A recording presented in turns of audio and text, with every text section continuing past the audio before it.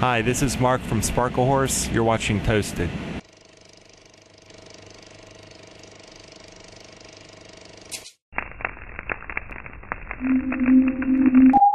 How you doing? I'm fine, thank you. Finally back in Holland.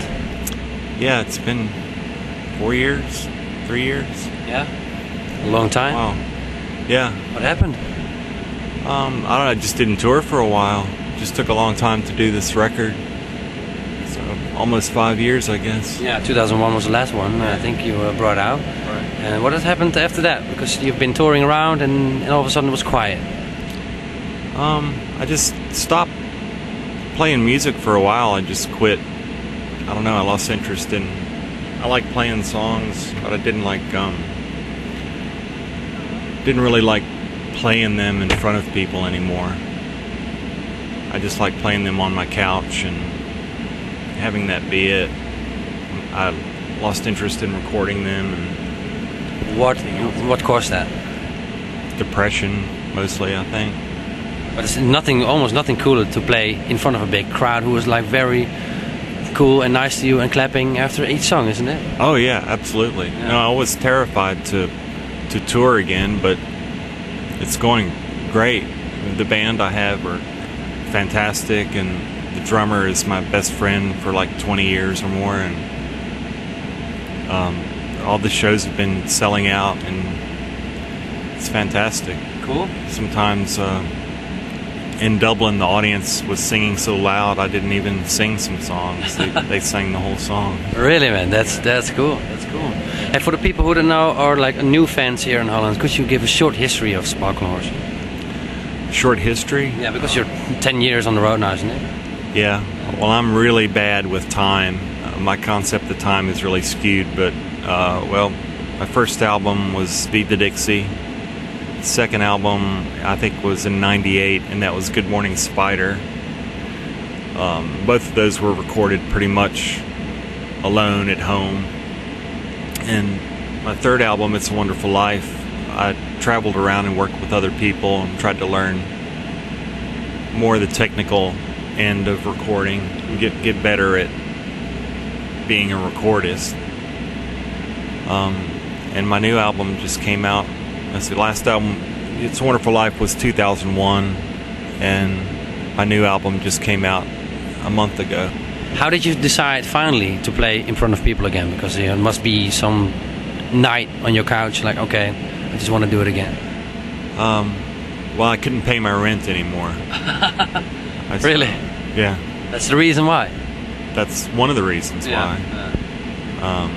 Yeah, I couldn't live anymore, and then I started actually thinking that the sounds that I heard in my head, that I could maybe make an interesting record again. And that's when I started working again. And then all of a sudden you thought like, oh, great, feels good again. Yeah, it started to after a while. I had serious doubts that I would starting ever do it. Yeah, starting again. But then yeah, once it got going, once I did some sessions with other people. I did a little bit with Danger Mouse, and that was exciting. So yeah, I've sort of reconnected with some people on tour. I saw my friend Christian Finez last night, and we're planning a record together. Okay. So he's a real important musician to me. Where did you see him? Last night at Le Segal. So we're planning on doing a record in the next few months or so. Okay. Yeah. So another Sparklehorse record in featuring... Well, no, it's not going to be a Sparklehorse record. It's a collaboration. Yeah, it's just going to be something completely new. It's me and Christian, and possibly one of the people from the band Stars of the Lid. Okay. What's it going to sound like, you think? I don't know, like something that's never been done before, I hope. So, yeah, something that no one's heard. Okay. And did you talk about like in what direction you wanted to make songs, or like is he going to make songs at home and sending it to you, or what way are you going to work? We're gonna do everything. We're gonna send each other things through the mail, and then we're gonna actually get in the same studio a couple of times. I may go to Vienna to his studio. He may come to North Carolina to my studio for a while, but we're gonna do it both ways. I think Vienna must be inspiring, isn't it? Yeah, I've never been to Vienna, so I'd really like to spend some time there. Yeah, cool, man. Do you know already what date that's gonna be? No, not really sure. The first thing I'm doing is the Danger Horse record with Danger Mouse. I start that in December. Okay. So that's first, and then after that. So I think your motor starts running again, isn't it? I think so. Ah, yeah. That's wicked, man. Yeah, it sounds like it. There she was already. Oh. The record company. Hey, the new album, that longest title I've read this year for 2006, Dreamt for Light Years in the Belly of a Mountain. How the hell do you come up with a title like that? You must have been in some state. Well, for a while it was called Fear of Pop, and that seemed like it wouldn't age very well, so I don't know, I just literally just wrote words that I liked on pieces of paper and moved them around until I came up with something that I thought sounded good. That's how I came up with that title. Cool. Hey, some songs. Don't Take My Sunshine Away. I love that song. It's a very, very, very, very good song. And Shade and Honey is one of my favorite songs on the record. How could you explain these songs? Well, Don't Take My Sunshine Away was in pieces for a long time, and that's one that